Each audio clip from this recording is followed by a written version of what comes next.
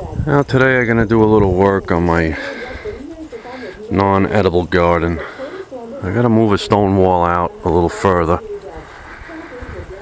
because it's a pain in the neck for me to weed whip this area. I have to weed whip it, and then I got to get a little push mower to get around in there, so I'm going to eliminate that. What I'm going to do is, see the stone wall runs around over here. I'm going to move this stone wall out to this point.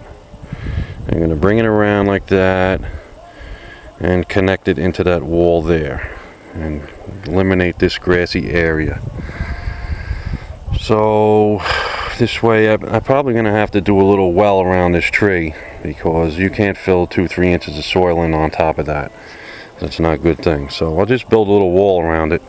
This way I can fill in soil, and then that gives me a bigger area for planting. I'll add some more shrubs, some more perennials, you know, whatever. I'll have to think about that, but for now I got to move this wall out. So let me get to it.